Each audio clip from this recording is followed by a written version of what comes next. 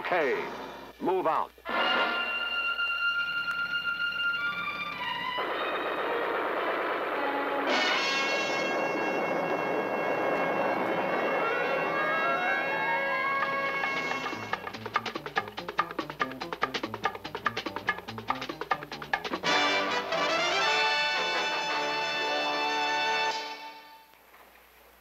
My fellow Americans, not long ago I received a letter from a woman in the Midwest.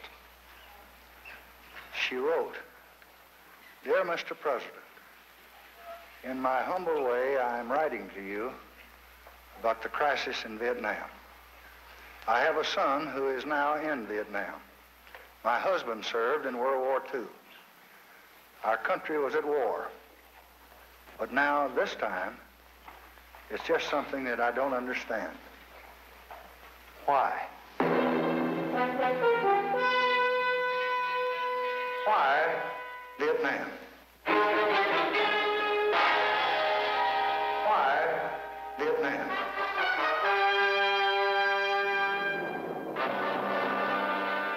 Why Vietnam?"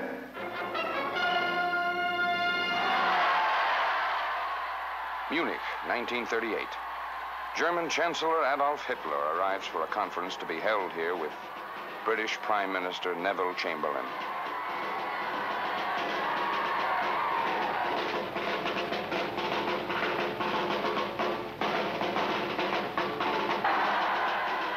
This meeting will long be remembered, for it opens the door to the dreams of dictatorship. We regard the agreement signed last night and the Anglo-German naval agreement as symbolic of the desire of our two peoples never to go to war with one another again. Peace in our time. A shortcut to disaster. But even then, this was no new lesson. It had stared us in the face with Mussolini in Ethiopia.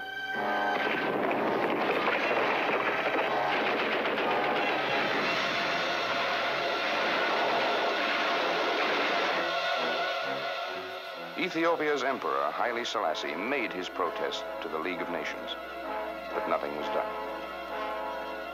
We'd also seen the Anschluss in Austria, and nothing was done.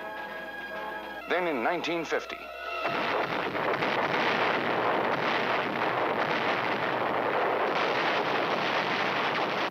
aggression was again unleashed, this time across the 38th parallel in Korea. But free men had begun to learn the lesson, and something was done.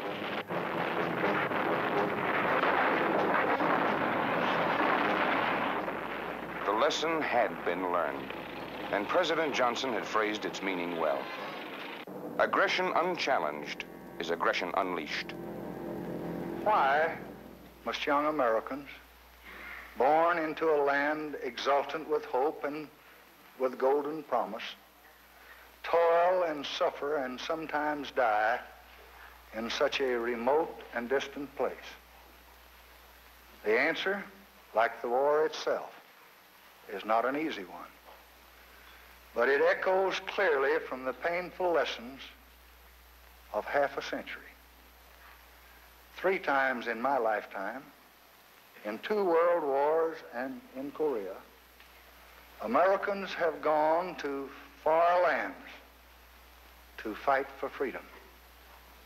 We have learned at a terrible and a brutal cost that retreat does not bring safety, and weakness does not bring peace.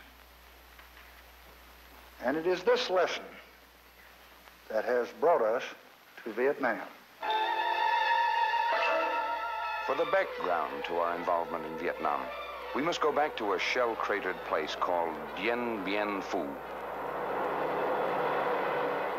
Supplied only by air, completely surrounded by the opposing Vietnamese, French troops are fighting the last battle of a long war over what had been called French Indochina. It's a strange, 3-cornered struggle. Non-communist Vietnamese fighting communist Vietnamese, and some of both fighting the French.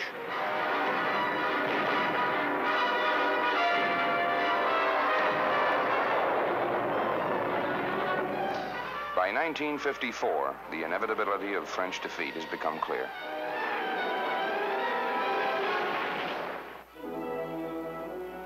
Hanoi in 1954 reflects the ravages of long and bitter warfare. But for now, the fighting is over. The French are leaving. The Red Star flies over Hanoi as the communist forces move in. At a conference in Geneva, an agreement has been reached. It divides Vietnam into North and South, turns over the North to the communists, and marks the end of French colonial rule. The agreement also provides the machinery for bringing true peace to Vietnam if the communists act in good faith. This is a bright victory for the communist world, and there are smiles. But not on the faces of the more than 1 million Vietnamese who desert their homes and flee southward rather than live under a communist regime. In 1954, Vietnam is divided at the 17th parallel, as Korea was divided at the 38th.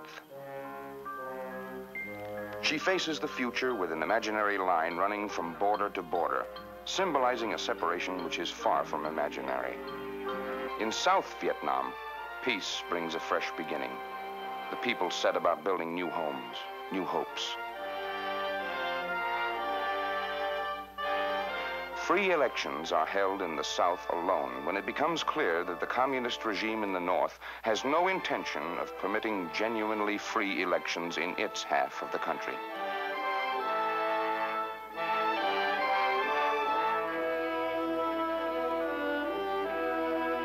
Land reforms redistribute farmlands in the South so that farmers own their fields and reap for themselves the fruit of their toil. With American economic aid, the South begins to prosper, and the hopes of the people are for peace.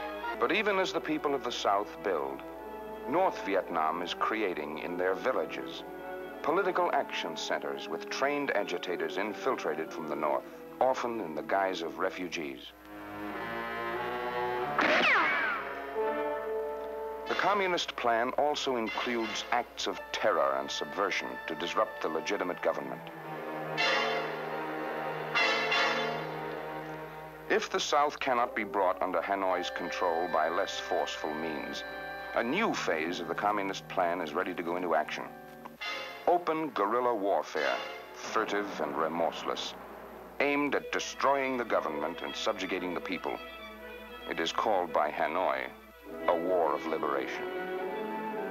It does not seem so to the hundreds of anti-communist leaders, teachers, and their wives and children who are visited in the night by Viet Cong persuasion squads.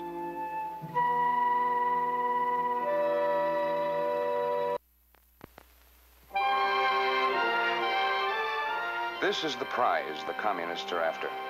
South Vietnam, rich in rice, and standing at the gateway to the rice-rich nations of Cambodia, Laos, Thailand, Burma, and East Pakistan.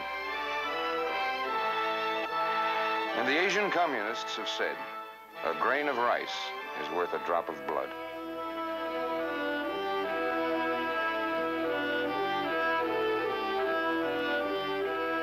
There are also natural resources: coal, phosphate, zinc, tin, manganese, the raw materials on which to base industrialization or feed a war machine. Natural rubber. South Vietnam has this too. And the latex processing facilities which make of raw rubber the vitally important material it is in today's world. This then is another aspect of the South Vietnam which the North covets. A nation moving toward greater industrialization. A rich prize indeed in the eyes of communist strategists. At Gettysburg College in 1959, President Eisenhower clearly recognizes the danger. We have learned, too, that the cost of defending freedom, of defending America, must be paid in many forms and in many places. They are assessed in all parts of the world, in Berlin, in Vietnam, in the Middle East, here at home. Unassisted, Vietnam cannot, at this time, produce and support the military formations essential to it. Military, as well as economic help, is currently needed in Vietnam. By 1960, every area of life in the South has become a combat zone.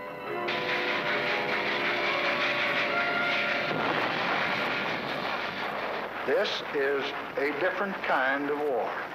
There are no marching armies or solemn declarations. But this is really war. It is guided by North Vietnam, and it is spurred by Communist China. Its goal is to conquer the South and to extend the Asiatic dominion of communism. And there are great stakes in the balance.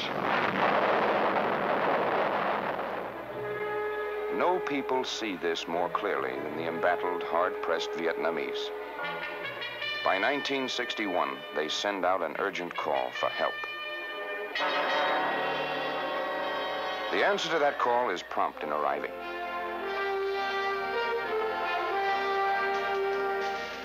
America promises substantial military and technical aid, machines and equipment to resist aggression, and the trained men to teach Vietnamese fighting forces how to put them into effective use. Tôi sẽ nói qua về những tin khách của khẩu súng này. Instructors and advisors willing and able to teach. Find men whose freedom is at stake, eager and quick to learn. At this time, however, the Americans in Vietnam are there only as advisors. There are no United States combat units as such. The advisors' primary job is to train and encourage the South Vietnamese fighting men they have come to respect and admire. This guerrilla warfare is the latest tactic in the global communist plan. Korea showed that the free world would meet and stop conventional invasion, and communists' efforts to dominate newly emerging nations through trade, aid, and political subversion had little success. Now a new kind of politically camouflaged invasion must be faced, the so-called People's War of Liberation. As months go by, the communists lose a lot of men, but there are many more in the North who will be sent south to replace them, and others can be kidnapped and forced to serve.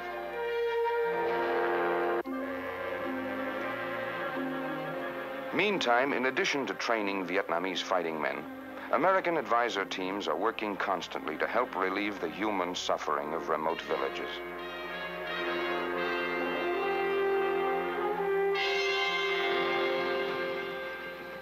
Under pressure of growing communist aggression, the flow of American equipment and advisors is increased. It is the only means of meeting the rising tide of infiltration and attack from the North, especially since aggressive guerrillas with no citizenry to protect can tie up forces 10 times their own number.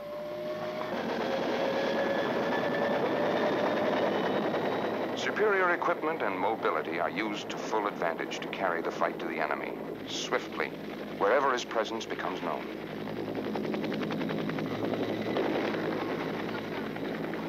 The Vietnamese soldier is quick to grasp the techniques involved in copter-borne counteraction to guerrilla raids on country villages, and he uses his new knowledge well. Even with superior equipment, however, this is a difficult war to prosecute. There are no front lines here. The war is everywhere, against an enemy that is seldom clearly seen. In these scenes of casualty evacuation, the enemy is not far away, certainly within shouting distance.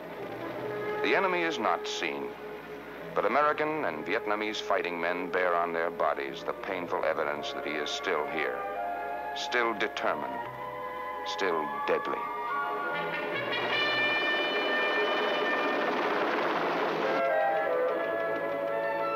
Throughout this time, the combat capability of South Vietnam's military forces is growing. American advisors work to bring the level of training and combat readiness of these forces as high as possible. But as North Vietnam continues to send in fresh cadres, there is a growing need in South Vietnam for fighting men. The losses suffered by the South in combat are cruelly heavy for a nation whose population is no larger than that of New York State.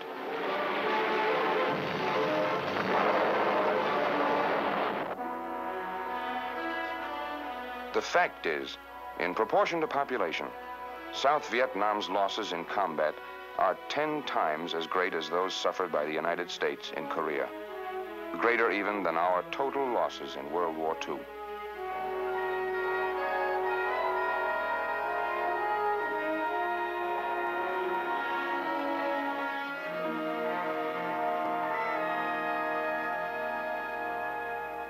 Then, in August of 1964, the Communists again enlarged the scope of the conflict. Renewed hostile actions against United States ships on the high seas in the Gulf of Tonkin have today required me to order the military forces of the United States to take action in reply. That reply is being given as I speak to you tonight. Air action is now in execution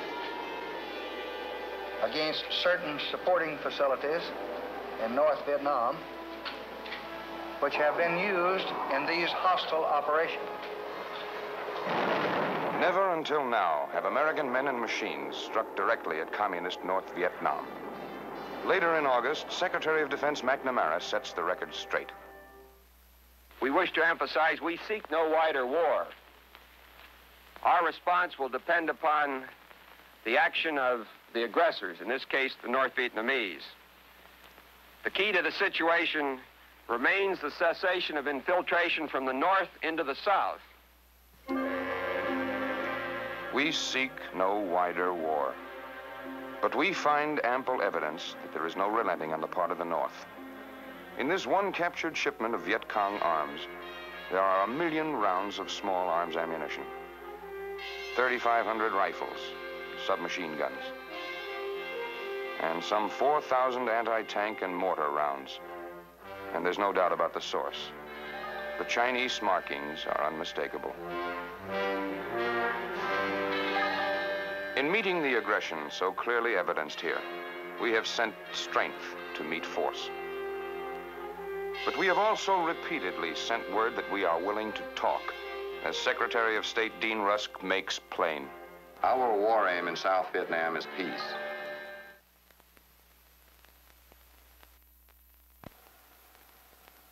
Last year, we brought the Vietnam problem before the Security Council of the United Nations at the time of the Gulf of Tonkin affair. But Hanoi refused an invitation to come to the Security Council to talk about it.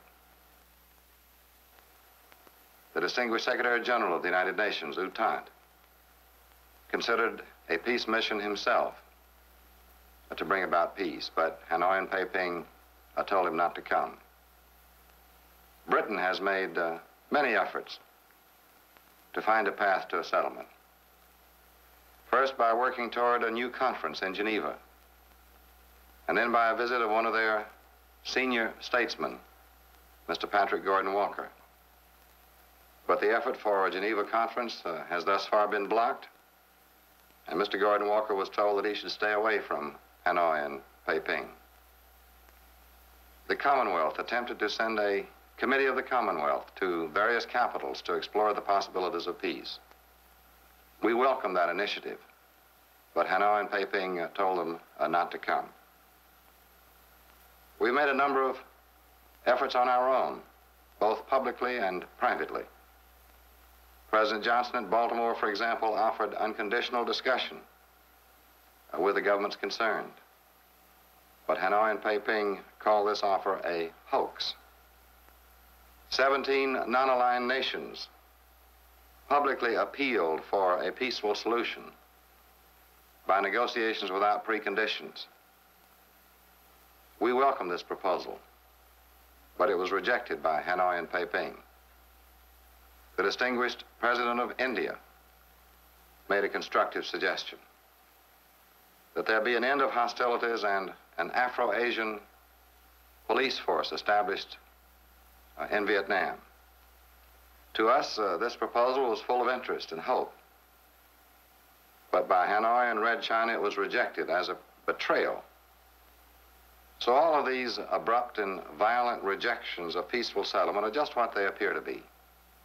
Clear proof that Hanoi is not yet prepared for discussions, unless it be accepted in advance that South Vietnam be subjected to communist domination. And so the record seems very clear to us. Hanoi is presently resisting the road to peace. Peiping, even more so. The declared doctrine and purpose of the Chinese communists remain clear: the domination of all of Southeast Asia. And indeed, if we listen to what they're saying to us, the domination of the great world beyond. The United States will continue to make every effort toward reasonable negotiation, and there can be no doubt as to our intention. We do not seek the destruction of any government, nor do we covet a foot of any territory.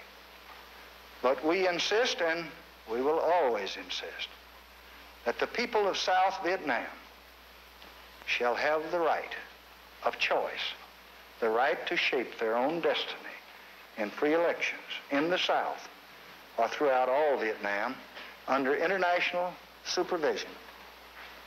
And they shall not have any government imposed upon them by force and terror, so long as we can prevent it.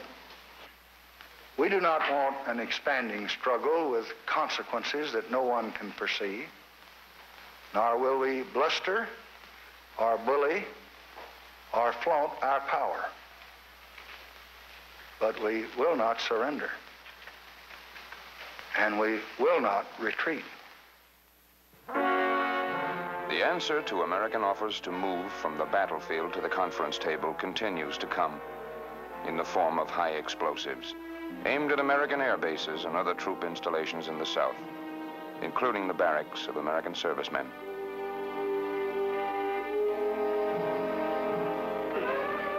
But in this war against people, the high explosives are not only aimed at men who bear arms. The American embassy in Saigon itself becomes a grim battleground scene as Viet Cong terrorists single it out for a bomb attack. It is all part of the carefully planned and continuing campaign of terror against both American and South Vietnamese civilians.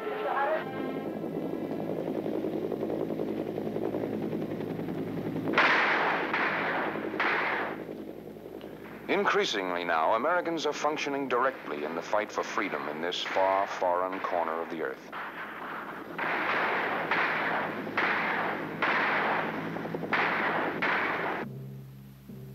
The risks are real, just as the stakes for which they are taken are real.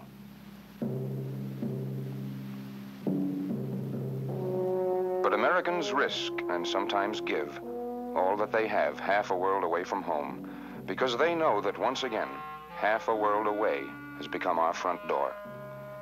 If freedom is to survive in any American hometown, it must be preserved in such places as South Vietnam. And as President Johnson has pointed out, it is up to us. Most of the non-communist nations of Asia cannot by themselves and alone resist the growing might and the grasping ambition of Asian communism.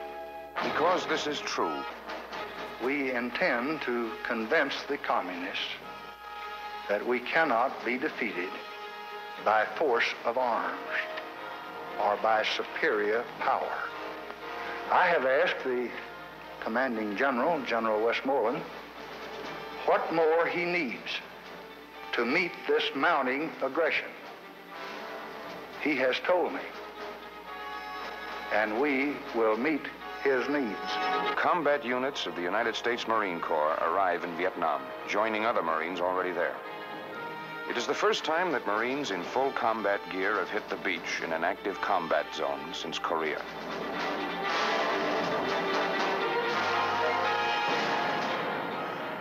Army combat units also arrive, and the message of their presence on Vietnamese soil is plain. Whatever the present or future needs of the fight for freedom in Vietnam, they will be met. So the war goes on. Clearly, it is the communists who have made that choice. And as always, the innocent suffer.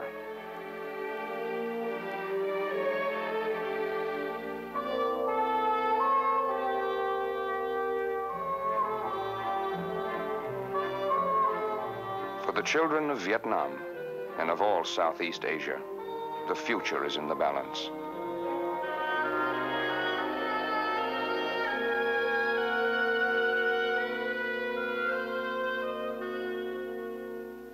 If they are to realize their heritage as free men tomorrow, there are for us today hard realities to be faced.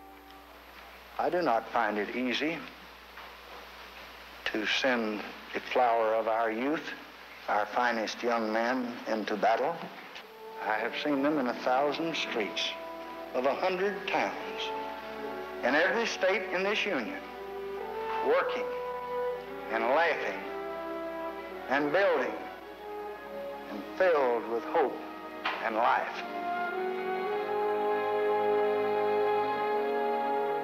But as long as there are men who hate and destroy, we must have the courage to resist. We did not choose to be the guardians at the gate, but there is no one else.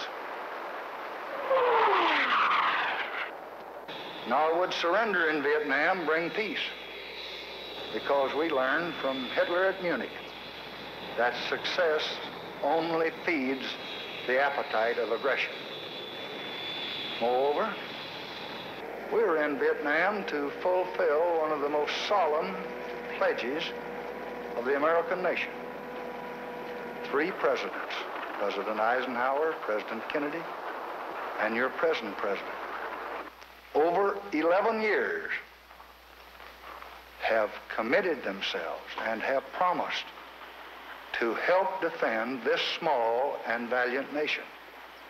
Strengthened by that promise, the people of South Vietnam have fought for many long years. Thousands of them have died.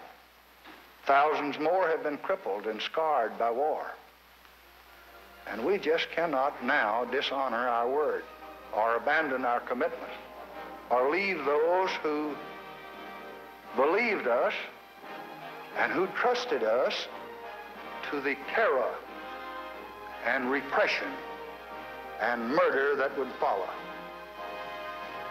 This then, my fellow Americans, is why we're in Vietnam.